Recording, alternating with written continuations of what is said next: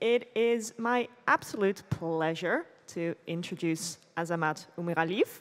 And he is going to talk about, I think, a very relevant topic that is overlooked so much. So are you solving a problem that actually makes sense? I know I've fallen into this trap and built something very cool, which nobody ever looked at again.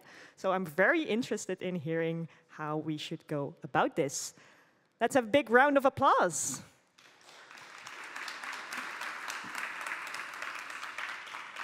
Thanks for the nice introduction, Lizana. Indeed, I hope that if you joined this talk, if you really liked the talk of Vincent from the morning, the keynote, and if parts of it resonated well with you, I hope that you'll find parts of this talk also interesting. Because at the end, when he talked about how MLOps helps build models that last, I think that's really important to get right. But today I also want to talk about how to build models that actually solve problems. So that's kind of a bit of a takeaway. But let's start from the basics. Yes, this works. So my name is Azamat, and I work at ING. It's probably familiar to some of you, but for those who don't know, it's an international bank. It operates in 10 retail markets and 40 wholesale markets. And I've been at ING for the last 3 years working on the app. So this is the login page of the app. There's quite a lot of different things that you can do, and data science powers some of these features. So for instance, we predict which transactions will come in, we categorize the transactions that have occurred, and we also personalize the main page itself. So I'm from the personalization team and have been working there as a data scientist, as a product owner, and as a product data scientist. So in my time at ING, I've put multiple models into production. But if I look back at my time, and I think if I ask my manager as well, he would agree, that the most impact I had in the organization didn't come from actually building those models. I think the most valuable contributions that I've made were a bit more vague, a bit more ephemeral, but there were usually instances where I helped the team identify new problems to work on, or to actually prevent models from going into production because they weren't actually solving anything. And I want to talk to you, I want to walk you through the framework that I've come to use in my day-to-day, and I hope that it's something that you can take away as well. So this is the product development process, and it's probably familiar to many of you, at least the questions that are on the slide. So usually we all start with the question of what is the problem, right? Is there a business need that needs to be done? Are the costs maybe too high? Is there a customer problem that can be satisfied? And so once you feel a bit sure about the problem, you go to the stage of thinking, what is the solution, right? How can we solve this problem? And that usually comes with a few extra questions. For instance, what is the interface? And here it can be both the UI, but more generally speaking, how do you kind of make sure that the information that you're producing gets to where it needs to be? And then also, what is the technical design? And that encompasses both the model design, but also the software engineering aspects of it. Is it running properly? Is it available? And is it performance enough? And then at the end of it, you have the step where you try to actually ask yourself, is the solution that we developed solving the original problem? And that's a very important part of this chain, because on every single of the previous questions, you make assumptions. Because we can't know for sure if the problem is 100% there or the interface is 100% available and reliable. So usually, you have to make some assumptions to make some progress. But the validation step only happens once every time you go through the entire cycle. So there's a bit of a disbalance there. And to make things worse, a lot of these assumptions essentially tie into together, but they're not made by a single person. So if you have a product manager on your team, if you have a UX designer on your team, if you have a software engineer on your team, they all make those different assumptions, but they're all responsible for only some of the questions that you deal with. So that adds to the complexity and increases the fact that something gets lost in translation, or you make decisions based on incomplete information. And I think that's where our role as data scientists come in. So if you're more of a machine learning engineer, you obviously think about what is the model to build, and how do we put it into production, how do we make sure it runs. But I think it's also your responsibility to look at, is this actually solving the problem we originally were intending to solve? And therefore, this validation part is probably part of your, or should be part of your responsibilities, if it isn't. And then the other profile that we have, and that's the one I more closely associate with, is a product data scientist. So there, you don't focus as much on building the models, but you really want to make sure that you answer this question, you help the team validate faster and more reliably, and I think oftentimes you also think with the product manager or whoever else is responsible for the business decisions about what is the problem that we should be solving. And in my talk today, I want to walk you through the things that you can do to improve your chances of building something that users want or something that solves an actual business need. And some of the things include pretty basic stuff like talking to your customers. That's not necessarily your responsibility as a data scientist, but I think you should make sure that at least someone in your team is doing this. Another thing is doing market research and expert advice. So an example would be, since we work in the personalization team, we need to get feedback back from customers about whether they like the content we show to them or not. And we could have gone through the entire cycle and thought of the problem, thought of the solution, do all of the stuff. But in practice, what we did instead was just look, okay, what are the other apps that are kind of similar to the app that we have? Which of them also show content, and how do they solve this problem, right? So we did a bit of market research, and that helped us already get up to speed. Another thing is that you can have experts that you talk to. So if you know people that already solved problems similar to yours, then I think it's generally also good to try to seek out advice from them. But then the next three things are something that you really should and can only do as a data scientist. And the first of them is cycling through this entire chain faster, building early MVPs and releasing as early as possible. Another thing is to make very specific hypotheses before you set up experiments. And the last thing is to find validation evidence in the data even before you start building anything or putting anything into production. So these are the things that you should do as a data scientist, and I'll walk through each of them in a bit more detail with some specific examples. So first of all, cycling through faster. And why we need to build MVPs and launch MVPs as early as possible. I'll walk you through two different cases which I've worked on during my time at ING, and both of them had a very, very different length of this MVP cycle. So in the first project, it took us 2 months to launch our MVP, and in the second project, it took us only 1 week to launch the MVP. And I'll talk about why that, what were the outcomes of that difference. So first of all, let's start with the case on the social ads optimization.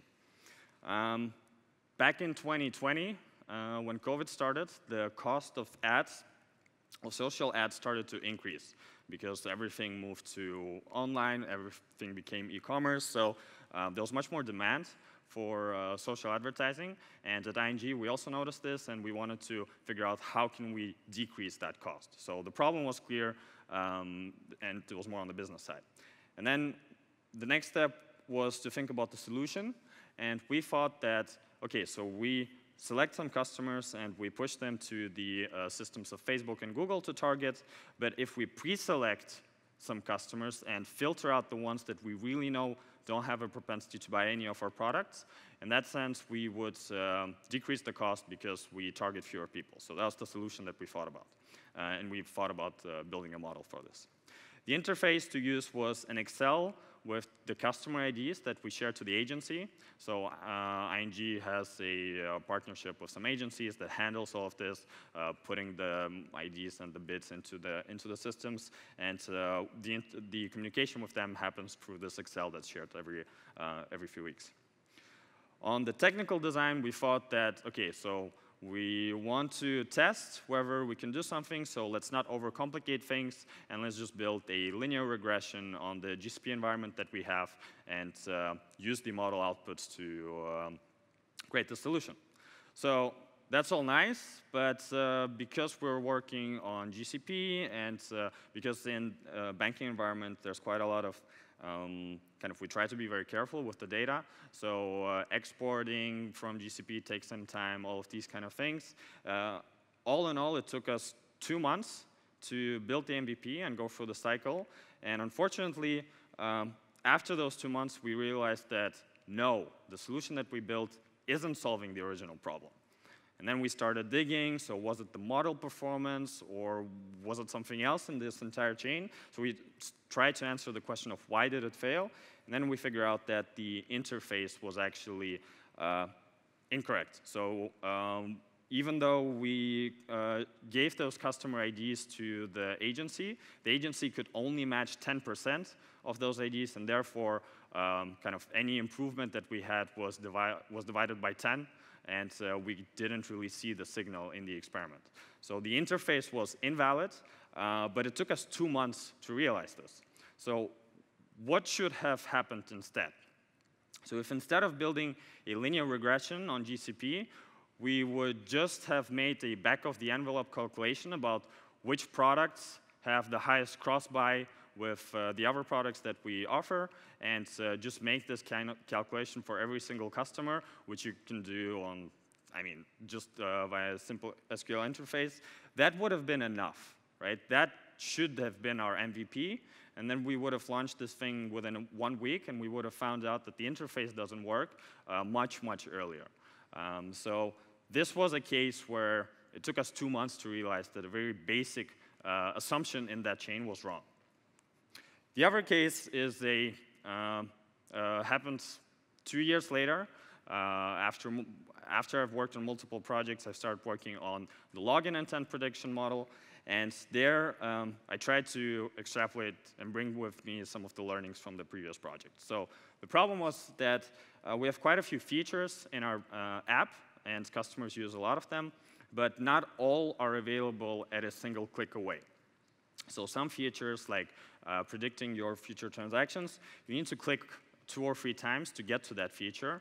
So we thought that there's a customer problem of fast laning, right? So because some features are multiple clicks away, we thought that if we give them a shortcut and they can get to what they want to do in just 1 click, that's going to have a positive effect on the customer experience. So the solution we thought of was to predict which feature the customer will use when they log in and show them a shortcut about this feature. Having the learnings from the past, instead of thinking of an interface where we build a completely new UI component and ship it to production and all of that stuff, I instead pushed the team to just reuse an existing component that we have. So here, the message that you see, that's the example of the shortcuts that we showed to customers in the experiment. And essentially, it's just it's something that we set up literally within 1 hour because we just had to create the copy and put in the hyperlink. And then in terms of the technical design, so how would we predict which feature the customers will use? We literally just ran an SQL query to find per customer what is the feature used the most. And that was the feature for which we showed you the shortcut. Nothing fancy. It wasn't a model. We didn't train it on GCP. It was literally just an SQL query. And because of these design decisions that we made, we were ready within 1 week. So within 1 week, customers were seeing this. I think around 10,000 customers saw this. And we started to get data to evaluate our experiment.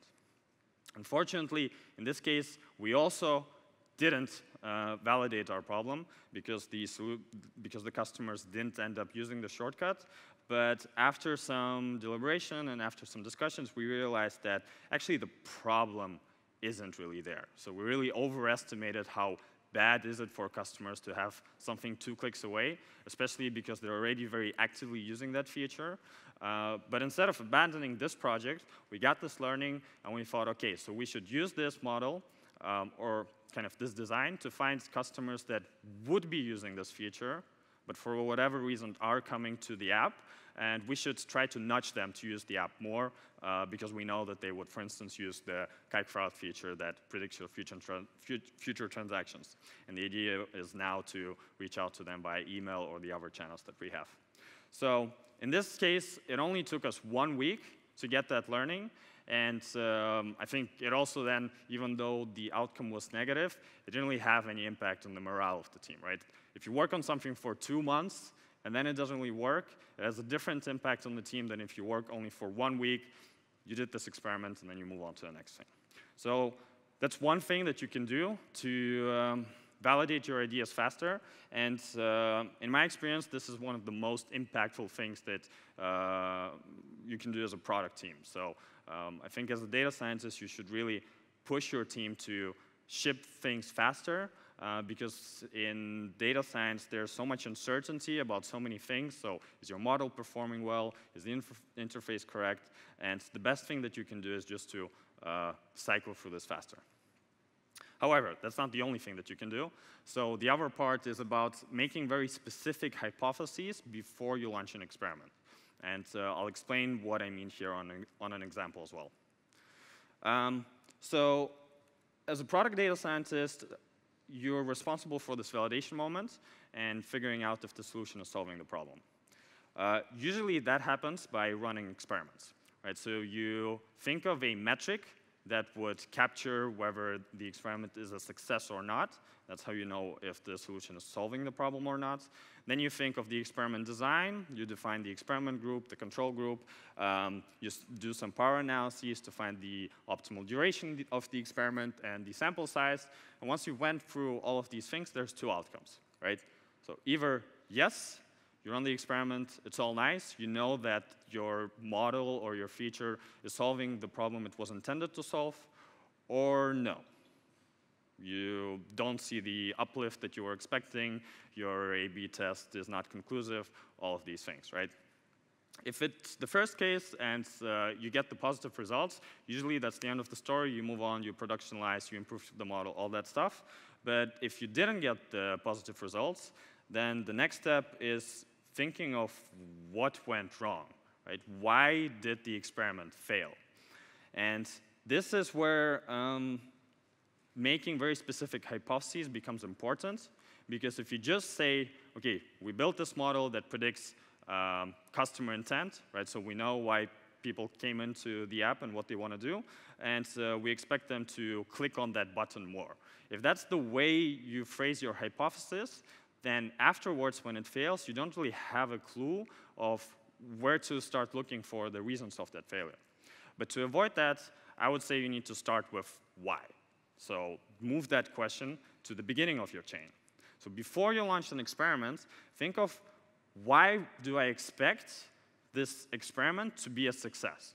And coming back to the example of the login intent prediction, we could phrase it that we expect a very specific CTR, so let's say 10% CTR on the shortcut, because we thought that customers will come to the feature via this path instead of the other path, and that the CTR will increase over time because there's a bit of an ads blindness effect to that component that we reused, right? So it's a very, very specific hypothesis. And when we start with such an hypothesis and go through this cycle and get a negative answer, we know what to check because we made the hypothesis very correct, very, very concrete, right? So we check, was the CTR actually 10%? Was the proportion of the traffic to the feature increasing through that shortcut, or was the CTR increasing over time, right? So in our hypothesis, we had 3 specific points, and because we defined them so concretely, we can check them afterwards. So again, in my experience, these kind of things, they really help to make sure that your A/B tests are set up properly and that you don't have to restart and waste time because of that. Finally, the last thing that you can do as a product data scientist is to find validation evidence in past data, so before you launch any experiments. And that concerns more the part of thinking what is the problem. So in my experience, I work with our product leads and I help him on discovery. So part of my responsibility is to come up with new problems to solve. And usually my workflow starts with making some idea about what could I find in the data, and then just go and look for it. So again, I'll try to explain on an example so that it's more clear. Because we work in personalization, we work with multiple channels because customers are present on, not just in the app, but a lot of customers use email to interact with the messages we send them or with chat. And the hypothesis that we had was that some customers have a channel they prefer. And so when we show them some recommendations, maybe we should show them through one channel and not through another channel. And so my hypothesis was that if we look into the data, we will find some customers that use the email more, but the app not as much, and then the other way around. So they respond to our messages in the app a lot, but not in email. So I had the simple hypothesis, then I started looking into the data, and then I found this. Right? So as you, on aggregate, as customers use the email channel more, they also tend to use the app channel more. And I could have stopped there and could have come back to our product lead and said, no. So there's no evidence of customers having a preferred channel. We shouldn't proceed with this. Let's just drop this and move on to the next project. But I had a bit of an intuition that, personally, I felt like I fell into a bucket that really prefers to be contacted via the app. Like, I'm really annoyed when anything commercial or anything about the new features that ING or any other company launched, I really don't like those emails. My email is the sanctuary where it's kind of like my to-do list, all of that stuff. So I was kind of confused that we don't see this. So I decided to dig in a bit deeper. And my thought was that probably there's a bit of an aggregation effect. And we need to first separate the customers into more self-similar clusters. So the next thing I did was I took all of our customers and just with a k-means clustered based on the customer features that we have. So for simplicity's sake, let's think there's the number of transactions that you do in a year and the total assets that you own. So if we use those two features, we can get quite clear clusters of customers. So again, we have the same question, right? Do customers have a channel they prefer to be contacted through? And now that we have those clusters, I can run the same calculation, and I found the evidence that I was looking for. So the majority of customers, as they use the email channel more, they also use the app channel more, so that's the big orange cluster. But then there are two smaller clusters that did show signs of channel preference. So then, kind of looking at this, it was a very different story from what I saw before, and I couldn't have come to this without using a bit more of advanced techniques for the analysis. And I think I also see sometimes data scientists shying away from these kind of analyses because they think that, oh, a data analyst can do this because it's just, you don't need a model to run this. But I think what data scientists don't often realize is that to any analysis, there's many layers of complexity. You can go as deep as you want. And sometimes you do need a bit of a different skill set to come to the conclusions that will help your team work on features and work on problems that are actually worth solving. So here, in this case, we concluded that, yes, there are signs of channel preference, and we proceeded to working on this problem. So my key takeaways for you today are very simple. And nothing there is related to MLOps. First, I would say that be conscious of the fact that you make assumptions on every single step of your product development process. And be conscious of the fact that we don't validate them as often as we should be. So validate all of these assumptions and just be conscious of that. Another thing that I would advise you to do is just to launch stuff early, because done imperfectly is way better than done late. I think we don't realize this, but there's an opportunity cost to working on certain problems. And if you spend 2 months on something that really doesn't make sense, it can have compounding effects in the future. So just try to launch as early as possible, but at the same time, try to be a bit conscious of what you're testing, right? So make very specific hypotheses before you launch anything to production. And finally, don't look down on some types of work, right? I think as data scientists, sometimes we think, okay, we're trained in math and statistics and computer science. We have all of this knowledge about, how to do regularization or transfer learning. So we should be spending most of our time on building models. or then also on making sure those models run in production. Those are important things, but there's also sometimes the less fancy stuff, like doing an analysis or just stepping back, thinking about the problem, chatting with some people, maybe chatting with customers. So don't shy away from those things and try to use your skill set and your tool set for things other than model building. That's the end of my presentation. You can connect to me on LinkedIn or Twitter, and if you like the slides, you can find them on the GitHub repo. That's it for my talk. So thanks a lot for listening, and I'm happy to answer any questions.